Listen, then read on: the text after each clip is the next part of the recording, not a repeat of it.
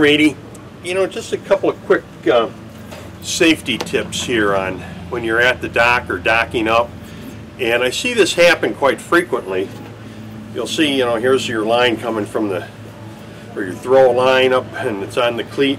You see people trying to pull the boat and they wrap it around their hands like this. Not a really good idea, because say that you have this cleated off or it's on the boat or whichever way it is, and the boat takes a big jerk because of a wake or a wave,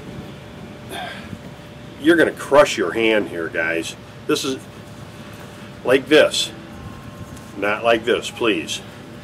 The other thing I see people fending off, you know, and the boat's coming back and they're here and they're pushing and they're pushing and they're pushing and they can't quite get it. Next thing you know, they've got it here next to their stomach and they're trying to push. Don't do that either, because all of a sudden, again, if the boat takes an awkward movement and this slips, you don't want to be impaling yourself with the fending pole.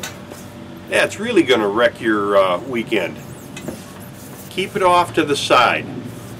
Alright, well that's it for today. Happy and safe boating to you, your family, and friends.